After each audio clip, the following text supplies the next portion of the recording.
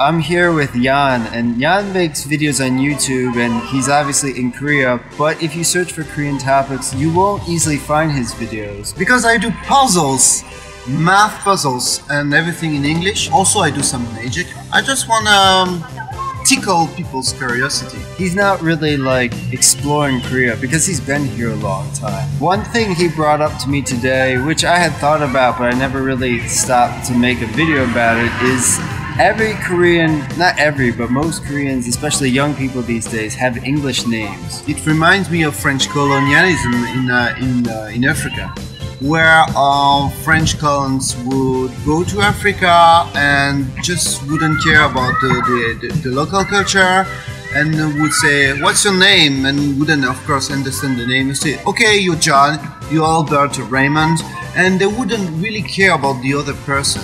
And when I see some English teachers, they arrive in Korea, they don't really take the pain to learn the writing, the Hangul, which is so easy. Not even some of the way Korean people can speak and pronounce, which is very important when you're a teacher, but they don't. And they can't, of course, pronounce their students' name, and they give them an English name. And of course, little kids enjoy it. For them, it's a novelty, they enjoy it. But when you think about it, your name is something you have the most precious, it's your identity. And when somebody comes who has an authority like a teacher and tells you, "I don't care about your name, I won't give you another one from another culture," I just don't think it can be right. I might be wrong, but I just don't think it's right. I mean, there's no problem with, just someone in Korea choosing to have an English name and using it for various purposes. Oh, that's right. I mean, as an adult, you can choose your English name because it can make things easier. Personally, I have a Korean name, YANN, that I use because it's easier for Korean people. But I'm an adult and I chose that name.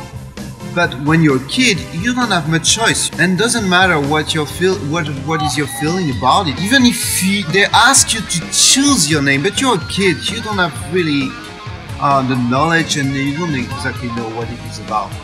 One thing I've always found weird, when I meet, Koreans in their 20s, sometimes they introduce themselves with their English name because they think it might be hard to pronounce their Korean names. And some names are a little difficult, but I prefer to call them by their Korean name in Korea, not their English name. It doesn't really, their parents don't call them their English name, their friends don't call them their English name. Exactly.